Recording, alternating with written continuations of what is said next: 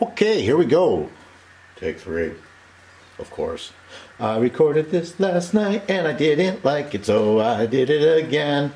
And then I'm not the only one at home today, so I got interrupted. That's okay. What are we doing? Staring at your bench? Yep. Okay. At least last time I had a radio to stare at for a while.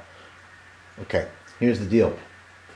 First part of this, I wanted to show you that I've installed some new lights, and look how wonderful and bright this is down here, and how wonderful and bright my workbench is. Now, the second thing I did is I redesigned my bench lights, and they are much brighter using less actual brightness. My bench lights are can lights, and I make them out of coffee cans. I drink chock full of nuts because it comes with a free metal can.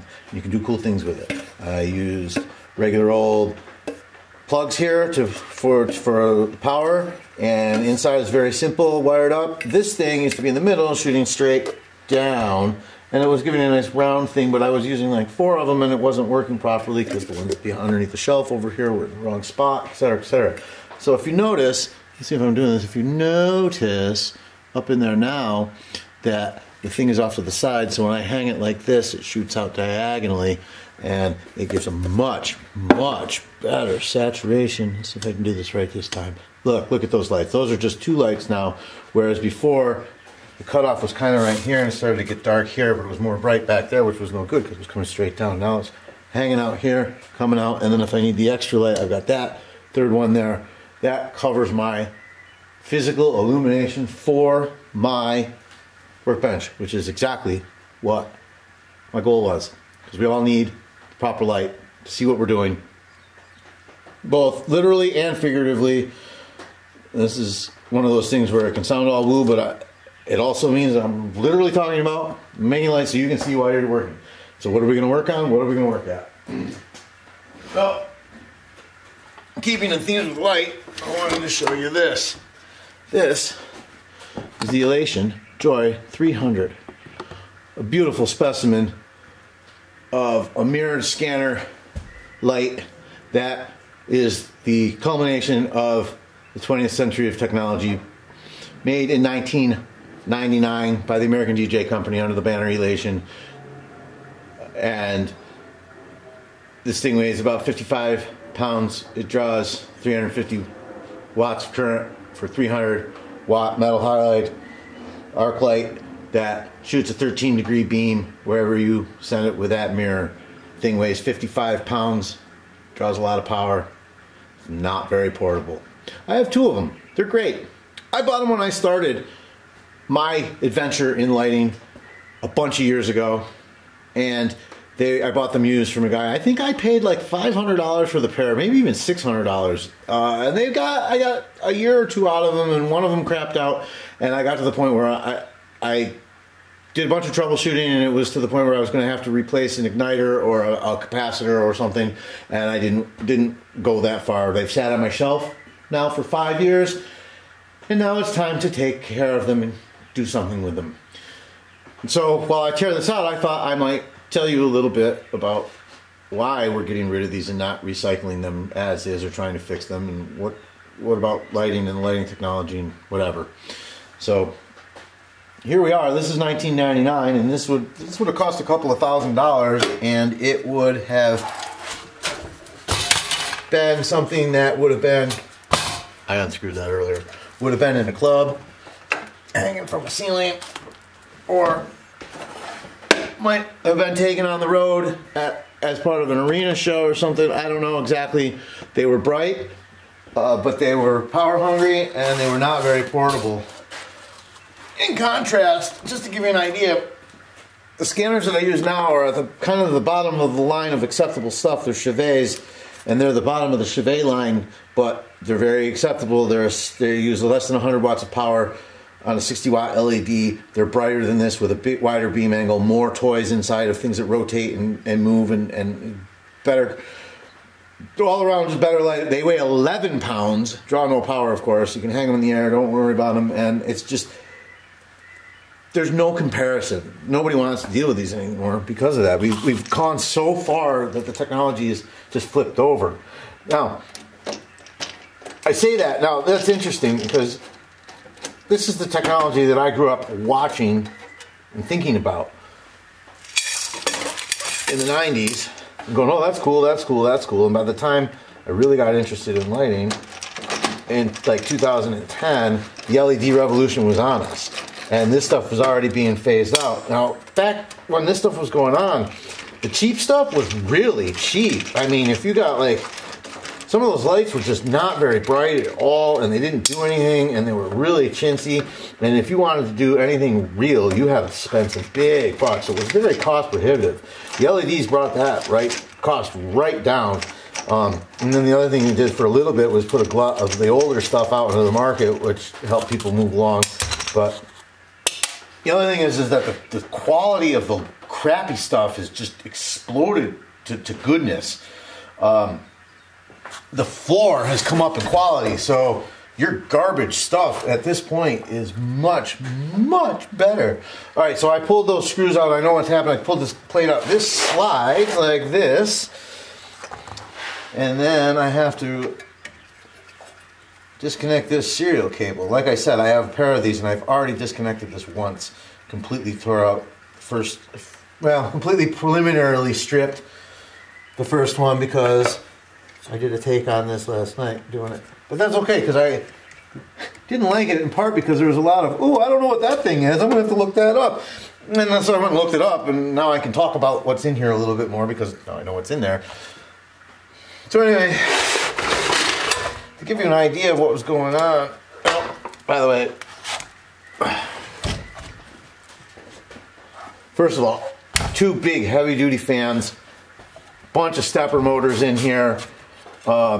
Yeah, this is great. It's for scrap, for resalvaging stuff. Let's see. Oh, and let me pull this off. So, I worked with a guy one time. He was telling me, "Oh yeah, I used to work in the '80s as on the big rock tours. You know, Def Leppard and Motley Crue and all that." He goes, and that was just power cans as far as the eye can see. We had 120K rigs, and I was the power can guy. So a 120K rig means there was 120,000 watts of power.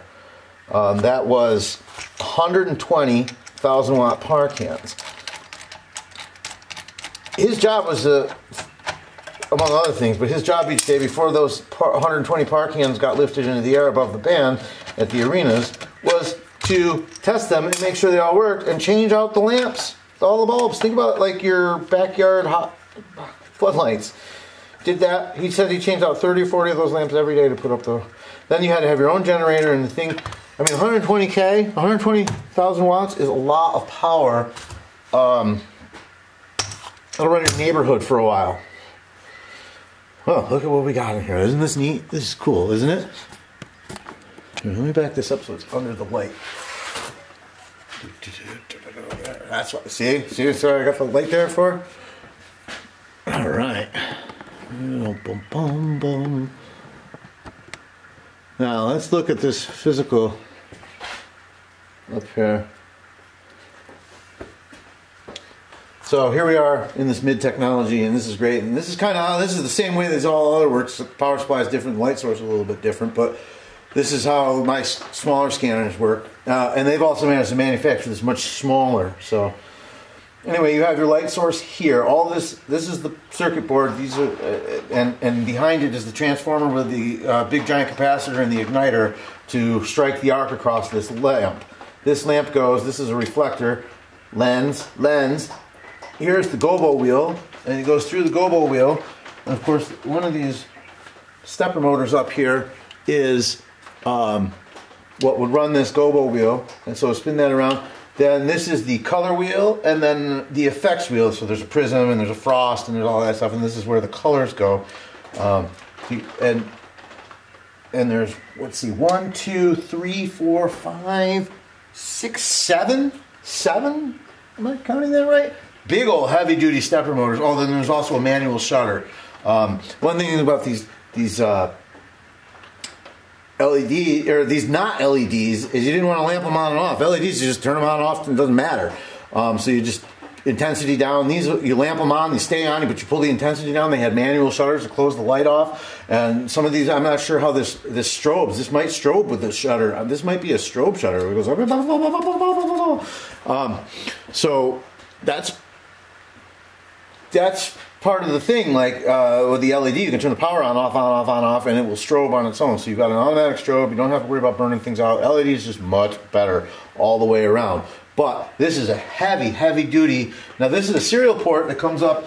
If you notice on the mirror, there's 2 more stepper motors and another lens in the metal casing. So that's all. This is all really good stuff. Now, when I get down here, I'm going to pull this board out and show you some things. But right now, I want to show you the board. Now, last night in the video that I started, I was like, "Oh, let me. Oh, look at this! I wonder what this does. I wonder what this is." So I looked this up today to check it out, just to see what was going on. This is. I actually pulled a data sheet on this. I don't know what I was looking at yet, but I got a pinout and a thing. I think this is a primitive ARM chip. I'm going to keep this board, and I'm going to keep this because this might be something that I can flash and use. I'm not sophisticated enough to do that yet, but I'm aware that that stuff exists, and maybe some nerd will be able to help me. It is I forgot what the name of this stupid thing was. Attel. It's a chip maker. Atmel. Atmel AT9 OS 8515 8PI 9934. There's, we might be able to recycle that. These are all the stepper motor control processor chips, and I think this LED readout and these buttons are this little thing here is nothing, but we might be able to salvage these parts and use these LEDs over or whatever. But I'm interested to see. I'm going to keep this because I think that these might be resalvageable. This is really interesting. It's like looking. This is not what. Now everything's all on one chip, and there's a million. You know how it goes with modern stuff. This is older. So we're going to salvage this for parts no matter what. Let's see if we can get this off of here. I'll talk a little bit more now. So there's that, and we're going back to the 80s and the power can guys, and you had to be an electrician to set yourself up, set your arena stuff up, and that was also prohibitive. And then if you go back into the 70s and the 60s, when this really started, and that's where I'm kind of going with this, because my buddy Mick Brockett is from that era, and you all know Mick because he's the lighting director of Nectar, your favorite band, who's going on their 50th anniversary tour. Wow, I ding that up good already. Huh. That doesn't need to pull out. Going on their 50th anniversary tour, and I'm helping Mick update his stuff because we did that show in October, and he brought out all his old liquids and slideshows and stuff, and it just couldn't keep up with the modern stuff. So what he's trying to do is digitize things and use the old artwork and the old styles and use them in a manner that with modern projectors and modern computers and stuff, so he can take it compact on the road and doesn't have to worry about inks and all this stuff, because God, his setup was beautiful. Boy, was it manual and hot and steamy, let me tell you. It was a beautiful board. The back of that, that's beautifully manufactured. And I'm not sure where either. This is 1999. It might have been China, but might not have been. If you look here, okay, so you can't really see this, but since this is an arc light, here. Let me take this out and show you what this is all about. If you've never seen one of these, this is dirty and old, but let's see if I can get this to focus. There we go. See, there's no filament between the two of those things, and that's on purpose because between those two tips, there's so much electricity that flows that it strikes an arc, and it glows real bright. And so that's not broken. This is a 700-hour light, I think, and it's got about 200 and 300 hours on it. So that darkness is happening, and that would eventually go. But And those were not cheap lights. I don't remember how much they were. I only had to replace them once, but they were not cheap. Anyway, this is the ballast, and I'm not sure which is which. Actually, this is either the giant capacitor, or that's the giant capacitor, and this is the igniter. And I'm not going to pretend that I really understand exactly what happens with this, and there's more smart people on YouTube that will explain this to you. But basically what happens is this is a giant transformer, and it builds up energy in the capacitor to smooth it out, and it's got to push a lot of energy to strike that arc. And because of the nature of it, this igniter is another, I think it's basically another giant capacitor or some kind of shot thing. It shoots it's the same principle as your fluorescent lights. It's got to shoot an injection of super high voltage at a pretty high current to get everything moving. And then once it gets going, the capacitor helps keep the arc struck, and then this giant transformer in here is its thing. Now, if you read this, it says Rakiak, Slovakia, type TDB, blah, blah, blah, 244-120. So this is made in Slovakia, at least this part. Shout out to my cousins. That might be, who knows? Maybe my cousins built this light. That's pretty crazy, actually, if you stop and think about it. I do have cousins there. Of course, I don't know them or whatever, and they're like far removed at this point. But let's see, 4 generations removed, 3 came about 120 years ago, 120 years ago. So yeah, probably not bearing much resemblance to me anymore at that point, but they exist. So anyway, there's a couple of fuses in here. We got DMX ports, big nice metal ones. There's some serial cables. There's this whole big run of cables that we're going to pull out of here. Pull out all these stepper motors. We're going to keep all the lenses and all the reflectors and see what we can do with the gobos. And I don't think we're going to keep any of this other giant capacitors or any of that stuff. We'll see. I see a giant resistor sitting on here that I might keep. We'll see what we get when we're in here. I don't know what's going to happen. I don't want to take too much or whatever. That's completely useless. But I want to strip this out and see if I can't figure out some use for this stuff. It's really, really nice. This is a heavy-duty metal case frame. These are nice cabling. I mean, all this is really heavy-duty, high-end stuff that will come in handy for me as we go forward. I don't know what for, but I don't know. I'm going to be able to build a robot or something, or a fan, or anyway. I'm really glad about this, and then I also cleared up some space on a shelf, which is pretty cool. I'm going to throw all this stuff in a box as I do it, and then as it comes up, I mean, you always need spare wire and harnesses and C13s and stupid shit like that. So just going to do it. And I guess the last thing I wanted to finish up with was talking about this constant march forward. It's just things work easier and work better, but what I'm finding is I'm much more comfortable with the old aesthetic, and so I'm really excited to help Mick do what he's doing, which is, you know, like I said, updating his old stuff so he can use it in the modern context, because it deserves to be watched, and it deserves to be seen and enjoyed or experienced or whatever you want to call it. But it can't in its original form, because that technology is just so cumbersome that it's just impossible. And then what we're looking at right now is just 20 years old technology that is so cumbersome that it's not worth anything except to tear down for scrap parts for building robots and monsters and stuff. So everything's moving along so much faster. But the thing is like I don't know if I like the way that the new look looks. I don't like the video walls. I don't like some of these super bright lights. I think that some of the colors that are being produced in the new LEDs are just not the right colors. They're the harsher, newer LED style. I don't know what you want to call them, the new LED lights, colors.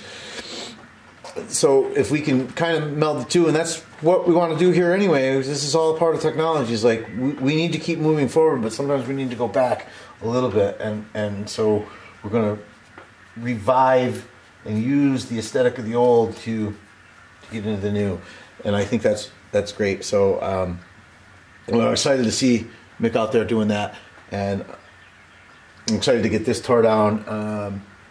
I have a bunch of things to take apart here, and we're gonna keep rambling away on this channel and see if maybe we can't make something stick. I've got a couple of minutes left. I'd like to keep these around half an hour because of the 29:59. And so what I'm going to say is, I just wanted to give an update on the GE radio because that was my first project, and I'm having a little bit of trouble with the thing cutting out with power. And I think what's happening is that either the batteries are jiggling because there's no back case, or it's either the batteries are having an issue, or it's some. Hi, Mr. Spider. Where are you going? You see this, guys? Where is he? There he is. See him? What is he doing? Where does he think he's going? No, no. You cannot crawl into my light. He's confused. Come on. I love them, but they are creepy. I love them, but they are creepy. Kind of like me. No, I'm kidding. I'm not. Not creepy. I'm a lot of things. I'm a jerk, but I'm not creepy. Where was I?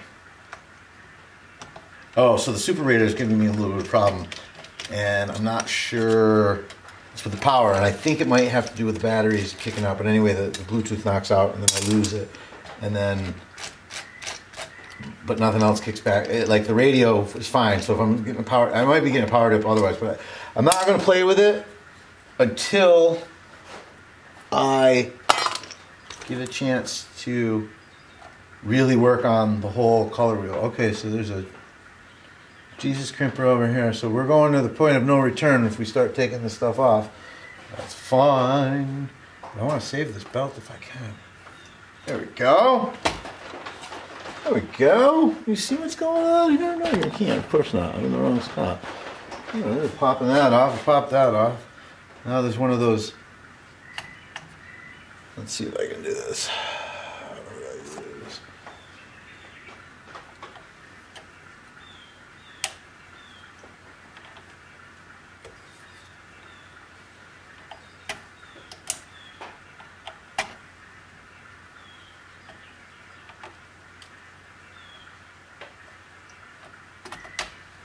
There we go.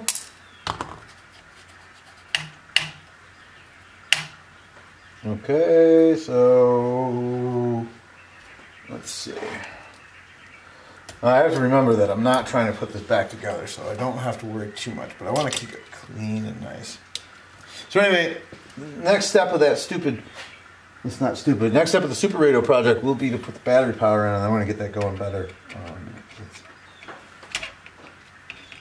Put a bid on an old GE receiver. Guy put it on Facebook Marketplace and said, "Oh, super rare," and I'm like, I had one of those. If it was in a TV show or a movie, it would have been like a premonition flash, where all of a sudden I just was transported to another place. How is that connected? This is such a maze of stuff, and everything's connected to each other. Instantly transported back to my grandmother's house. I'm like, oh my god, that's my grandmother's radio. Of course, the guy sold it immediately, and I couldn't. And there's not another one to be found anywhere. There's a guy in like somewhere selling it for like $150 on eBay. I'm like, oh, okay. Like, I don't think I want to do that. So, but we're gonna get the radio working. We're definitely gonna get the hi-fi going. Enjoying the tapes lately.